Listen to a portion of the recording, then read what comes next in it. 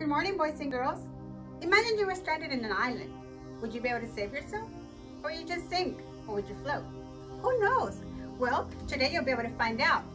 For this experiment and lab, we're going to need you to have your science journal available, a pencil, because today we're going to be focusing on this tick. Okay, in your journal, you will need to write or copy down this anchor chart. You're going to write on one side, sink, and on the other one, float. I'm going to give you 1 minute to copy this down.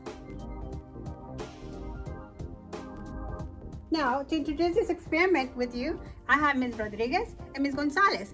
Make sure you take notes. Come on.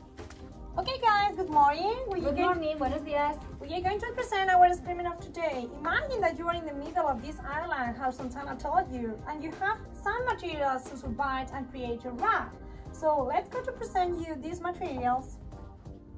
Ok, imagínense que están en medio de una isla, como bien Santana os explicó, y tienen que cruzar hacia el otro lado del agua, pero no tienen una balsa, tienen que construirla. Vamos a enseñarles qué materiales pueden escoger para construir esa balsa y no hundirse en el agua. Ok, voy a presentarles en español qué material podrías escoger para construir tu propia balsa. Tenemos caucho, madera, plástico, metal y esta moneda de cobre. ¿Cuál escogerías para construir tu balsa y que no se hundiera? Piénsenlo. Okay, so we have this material to try to build our raft. So let's go to start with that. We have cork, we have wood, we have plastic, we have metal, and we have copper. So which one do you choose to build your raft? Let's go to think. Okay, let's see what's happened with its materials inside our water. Yeah. So let's go to start with the first material that we told you. We have the copper. Caucho. One, A ver qué pasa. 2, and 3. Let's go. Oh, so it's sink or float. Let's go to try to put it in our journal. So it floats. Okay. So you will write cork on the side of your chart where it says float. Float, flotar. Escribimos aquí caucho. Cork, in English. You have to write in English, remember that. Now, let's go to try with the good. What is going to happen? Wow. Wow, again, you have float. So let's go to write in our journal again. So your wood floats. So you would be able to survive on your raft if you use wood. Okay, now let's go to try with the metal, for example. What is going to happen with the metal? Uh-oh.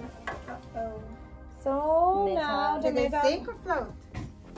it's sink. You cannot It went survive. down, so you would sink. Sink.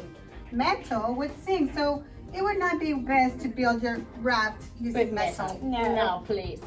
Let's see what's happened with plastic. Wow. Yes. Interesting. So you are going to float again. You can use plastic. In plastic, if you build your raft in plastic, you would survive as well. Interesting. I didn't know that. And let's go with the last one, with the coin. So what do you think about the coins? With the copper, let's go. Uh-oh. You are not Copper. going to survive. Don't use copper. So I would write the word copper on the sink side. So if I build my raft with copper, I would sink. I wouldn't survive. Exactly. So now we would like to know if you build your Raft, you can survive or not. Yeah. So once you have done your experiment, you can try at home with some materials and you will see if they can sink or float, depending on their mass. Espero que hayan aprendido si estos materiales flotan o no y que hayan escrito correctamente en inglés las palabras en su libreta. We see you in the next class. Bye bye guys. See you. Bye. See you in the next experiment.